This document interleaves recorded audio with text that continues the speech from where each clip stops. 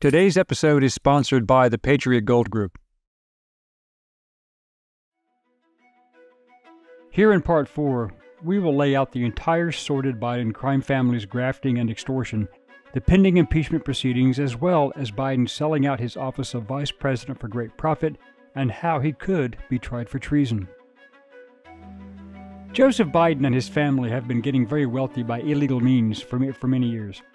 Their illegitimate business contacts, violation of the Foreign Agents Registration Act, violations of U.S. and international sanctions against specific business partners, and failing to file proper, accurate, and often fraudulent IRS tax returns. But was that all?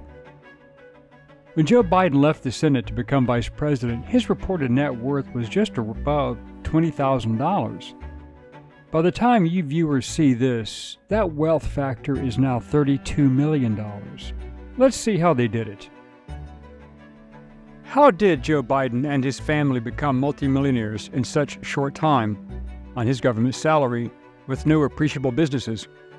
Who else was involved in covering up for the Biden crime family? How deep is the corruption? Does Biden's corruption only involve illegal financial gains? Do we have a double standard of justice? Hello, I'm Colin Heaton, military veteran, historian, author, and welcome to this episode of Forgotten History.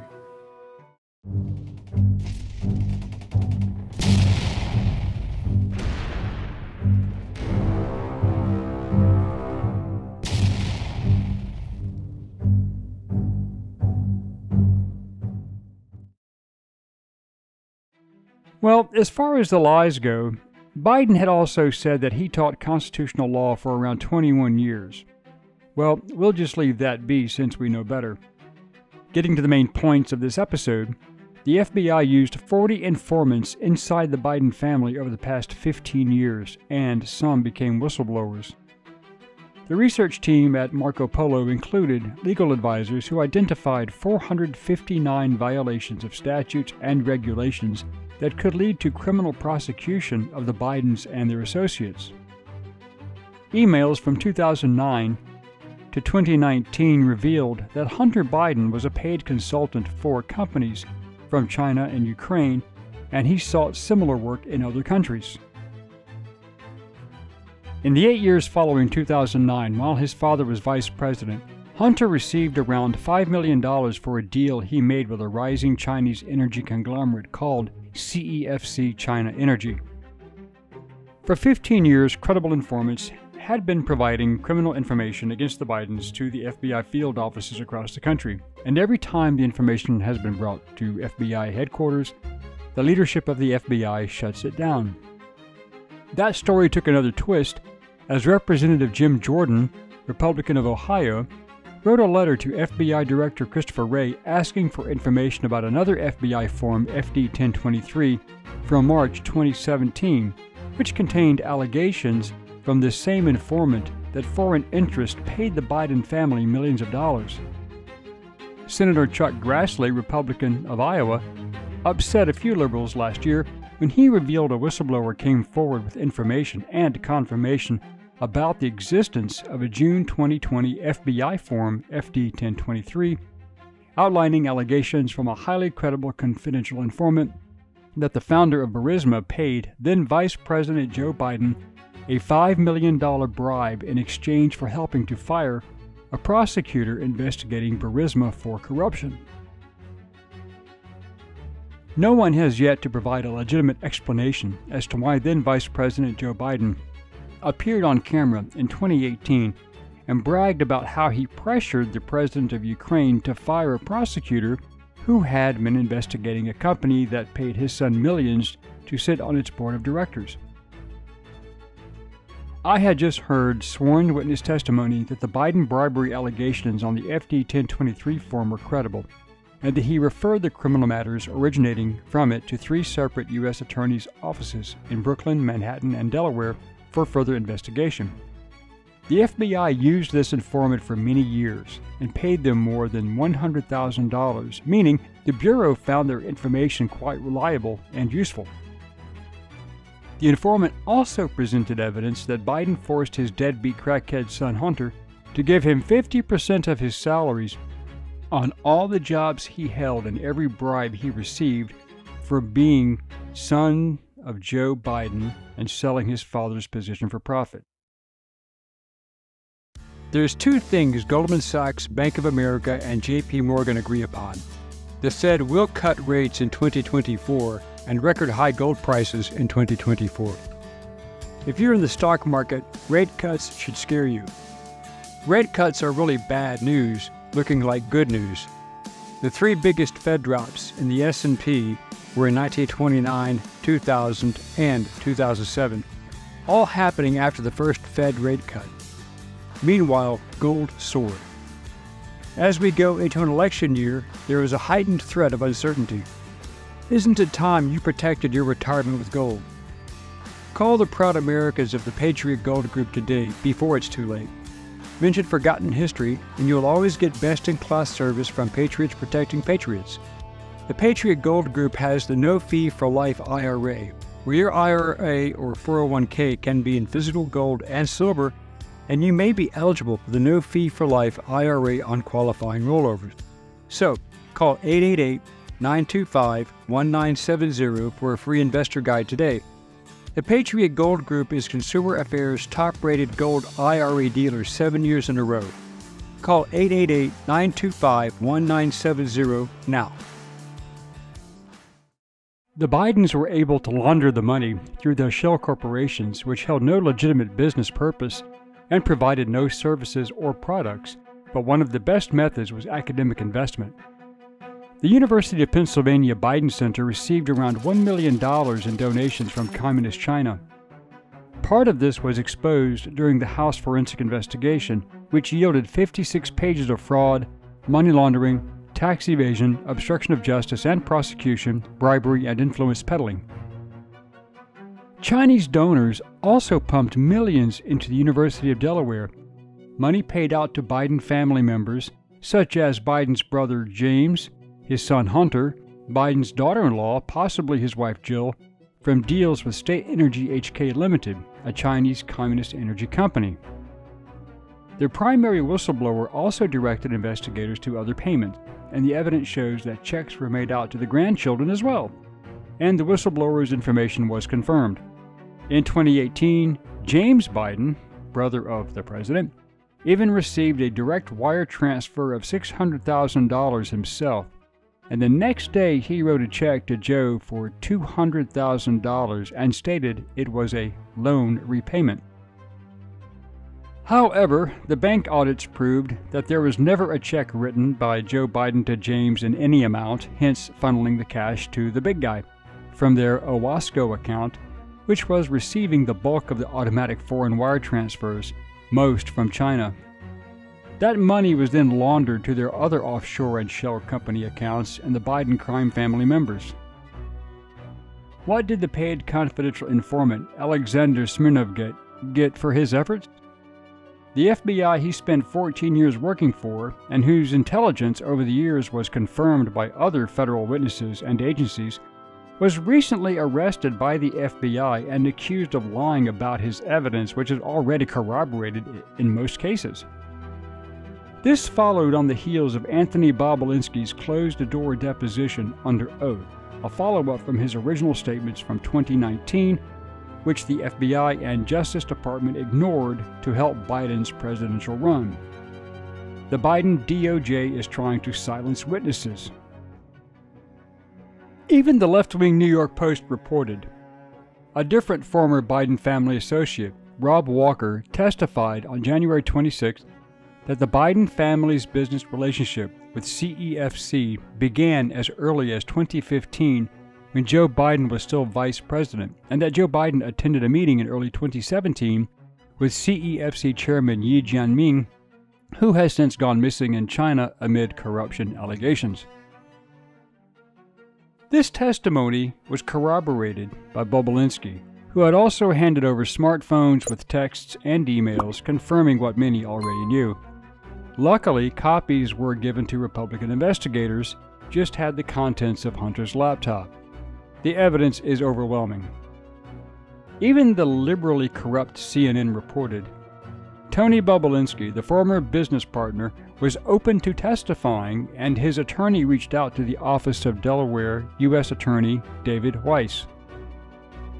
Weiss, who was appointed as a special counsel by Attorney General Merrick Garland, did not return their calls, the sources said. Weiss's decision not to bring Bobulinski in is the latest indication that prosecutors investigating Hunter Biden may have avoided investigating allegations about his father, President Joe Biden. Incidentally, it was Weiss who decided to indict and silence the FBI informant Alexander Smirnovkin. More information came to light. Between 2016 and 2020, $7 million was paid to Hunter from China alone, which went undeclared and taxes unpaid. Right after he took office, Biden reversed Trump's restrictions on Chinese student infiltration and CCP influence through the Confucius Institute due to the theft of intellectual property and espionage. Hunter also allegedly received $3.5 million in a wire transfer from the widow of the former mayor of Moscow, Yuri Lushkov, part of the allegations which Joe Biden had previously denied during his debate with Trump. Deficit China with ate Mexico. your lunch, down 18%. China ate your lunch, Joe, and no wonder your son goes in and he takes out billions of dollars, to manage. He makes millions of dollars. And also, Simply while we're not at true. it, why is it, just out of curiosity, the mayor of Moscow's wife gave your son $3.5 million. What did he do to deserve it? What did he do with Burisma to deserve $183,000? None of that is true. Let him answer. None of that is true. Oh, really? Totally, He didn't get $3.5 million? Mr. President, totally, Mr. President, please. totally ask the question. discredited. The bank records show the payment, but there is nothing to show exactly how much Hunter Biden received himself, and the bank, abiding by federal law, along with others, filled out federal suspicious activities reports to the IRS. Records show that in 2015, $3.1 million was divided up between the Biden family members, as well as an unknown sum to Hunter's business partner, Devon Archer. Part of the investigative report stated, February 14, 2014, Baturina wired $3.5 million to a Rosemont Seneca Thornton bank account for a consultancy agreement. Rosemont Seneca Thornton is an investment firm co-founded by Hunter Biden, Devon Archer, and Christopher Hines, just one of many accounts. Of great interest, the Rosemont Seneca Thornton records are not available to the public. The report also states that Rosemont Seneca Thornton served as a pass-through for Baturina's investments in a Chinese-based tech startup in Buffalo, New York. The report is 87 pages long. It says, Baturina became Russia's only female billionaire when her plastics company, Inteco, received a series of Moscow municipal contracts while her husband was mayor. The report said that Biden and Baturina had a financial relationship. Hunter Biden's lawyer, George Mesiris, said Biden did not get $3.5 million and that the report has a key error. He stated, Hunter Biden had no interest in and was not a co-founder of Rosemont Seneca Thornton, so the claim that he was paid $3.5 million is false, Mesiris said in an email. When Mesiris was asked if he could share documents to show that Hunter Biden was not a co-founder, he did not receive any money. He did not respond. The IRS whistleblowers tracking the money stated they had emails and reports proving the investigation into the Bidens was interrupted. Those reports were requested. This request was ignored, just like the investigation, even when the whistleblowers brought it to their superiors' attention, as well as Merrick Garland and the DOJ. What is even more incredible is that it was revealed during the investigation that in 2014, Elena Baturina supposedly closed a $100 million real estate deal with Hunter Biden's group, although there has been no paperwork to prove such a deal ever existed, but money was transferred. Again, undeclared and untaxed income was filtered through 23 shell companies. But what is Biden doing for all of this Chinese money? Well, let's take a look. He's trying to impose a mandatory purchase by all American citizens of electric cars to replace internal combustion engines. Ironically enough, China is the primary producer of the nickel batteries, the cadmium batteries, lithium batteries that operate these cars, and the cars are also built in China. Another factor is that he is trying to push solar energy and windmill technology to replace petroleum energy, which is a very unreasonable and illogical assumption that could be done. However, China is producing most of the solar panels and the windmill technology. Wonder if the Biden crime family is getting a kickback. House Oversight Committee Chairman James Comer, Republican of Kentucky, stated, "The impeachment case is based on a large record of evidence, including bank records and witness testimony, revealing that Joe Biden knew of and participated in his family's business dealings."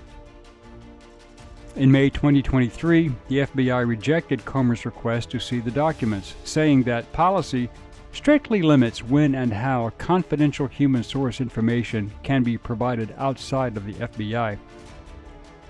So, FBI Director Christopher Wray was called in before House hearings several times and asked about the documentation pertaining to the investigation. Wray and the DOJ at first denied such records even existed, but a whistleblower stated otherwise, and a copy was given to the hearing panel. Chuck Grassley himself ended up releasing the document in the open. The House Republicans investigating even threatened to hold the director of the FBI in contempt last year to force the Bureau to show them the underlying documents, which they originally denied existed but were eventually released. Why the lies and hiding evidence if there was no provable corruption, or if the informant was now considered unreliable after so many years of faithful paid service? The corroboration of the corruption was also reported by CNN, astonishingly. The IRS whistleblower Gary Shapley testified that investigative leads that might have led to Joe Biden were not pursued in the late summer and fall of 2020, that in August 2020, an iCloud search warrant recovered a July 27 WhatsApp message from Hunter Biden to Chinese businessman Henry Zhao about an outstanding payment. Remember Biden's denials during the debate? CNN also reported on information supporting the Rob Walker testimony. Gary Shapley also claimed in his congressional testimony that Weiss's deputy, Assistant U.S. Attorney Leslie Wolf, frustrated investigators' efforts to explore leads related to Joe Biden. Apparently, the investigators covering for Biden never wanted any questions asked about Joe Biden that might have provided and provoked uncomfortable responses, so the fix was in and the whistleblowers knew it. The cover-up of the Biden crime family included the IRS and DOJ purposely holding off on preferring criminal charges on tax evasion and federal gun charges against Hunter Biden. Then, the sweetheart deal of a lifetime was agreed upon, but was blown out of the water when the federal judge hearing the case, Mariella Noreika, read the terms and refused to accept it. These terms had never been seen in the history of the U.S. federal judiciary and included that Hunter Biden, if he took the misdemeanor pleas on what were major felonies for anyone else, could never in the future be charged with any other crimes as investigations continued. Well, as a result, Hunter then entered a plea of not guilty on all counts. In another example of Biden corruption, Democrat presidential candidate Robert F. Kennedy Jr., who was challenging Biden in the Democrat presidential primary, was shut down by his party in favor of Joe. And then Biden denied him Secret Service protection, which is always afforded to candidates as a precaution. Given the Kennedy family's history, that tells the American public all they need to know. This forced Kennedy to run as a third-party candidate. His own party abandoned him because anyone else getting into office can open up far more in-depth investigations and expose far more corruption. Also, in an act of blatant stupidity and hypocrisy, after Musk divulged the government influence and interference in the 2020 election, the Biden administration halted Elon Musk's Starlink internet service from receiving government subsidies, which Joe promised to Americans on the 2020 campaign trail, which would have been another option for internet service to 640,000 homes in rural America. The administration claimed that Starlink was no good and unreliable. Despite the fact that Musk gave it to the Ukrainian government and military for free in their war against Russia, and it has apparently worked superbly and was praised by the Biden administration for maintaining military communications. What may be of interest is former FBI agent Charles McGonigal, who supervised national security operations for the FBI in New York for nearly 2 years before his retirement in 2018, was recently sentenced to about 6 years in prison. He appeared to advance Albanian interest in the U.S. after he asked for and received roughly $225,000 in 2017 from a man who had worked for an Albanian intelligence agency, prosecutors said.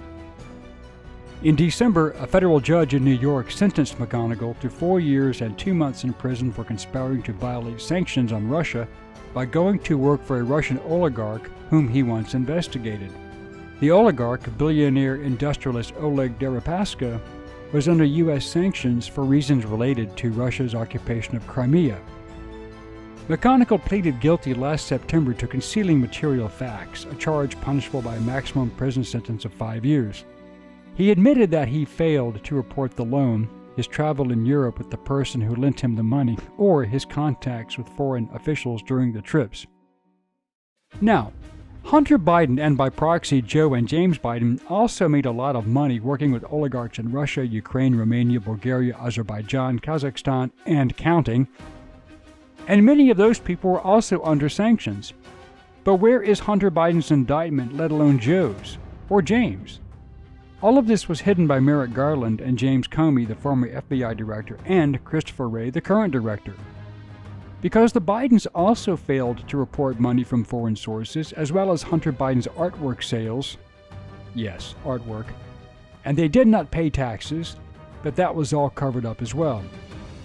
It should be also noted that Hunter also failed to report his status under the FARA, or the Foreign Agents Registration Act, for doing business overseas, like McGonigal, when connected to the government or any governmental official.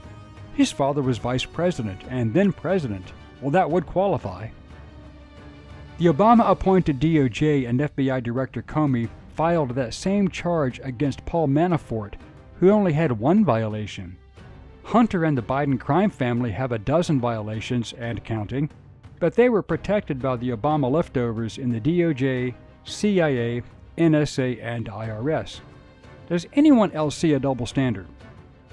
Also, the Democrats, unable to recover from the failed Russia collusion hoax which imploded, which violated so many laws we would need a separate program, 2 failed impeachments on worthless charges, and they launched several politically motivated witch hunts and civil suits that, under normal circumstances, would never see a courtroom due to the lack of substantial evidence. Far less evidence than what we have on the Bidens. That's because keeping Trump off the ballot is more important to Biden and the liberals than securing our border, which Trump did and would do again. In fact, when Joe Biden made the public statement that he was not involved in any of the cases against Trump, nor ever interfered in any DOJ process, he apparently lied, and here's how. When the Hunter Biden case became too hot to handle, Garland appointed Weiss as the special counsel. The problem with that is that by law, only non-government-affiliated attorneys may be appointed as special counsels. Weiss was chosen because the fix was in to cover the Biden crime family. They could not risk an outsider prosecuting any case against Hunter that may lead to Joe. Remember that sweetheart deal? Also remember that Garland's DOJ and the FBI under Comey and Wray covered up the fact that there was direct proof Joe Biden lied about his involvement with the overseas money machines, in essence, selling his offices of vice president and president to the highest bidders.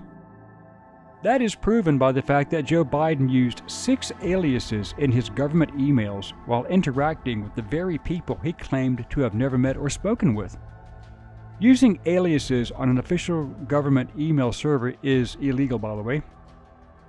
Fulton County, Georgia DA Fannie Willis, who charged Trump for trying to overturn the election for only asking for non-fraudulent votes to be counted, hired her lover, Nathan Wade, an inexperienced attorney, to handle the prosecution of Trump's co-defendants, and she paid him almost $700,000 in taxpayer money.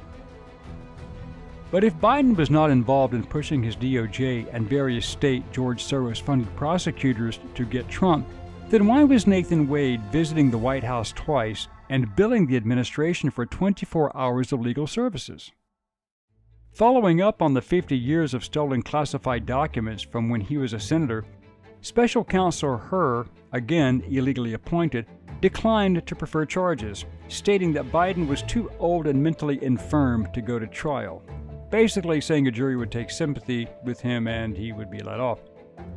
Okay, but that means that he is also too mentally feeble to be president, and the 25th Amendment should be invoked.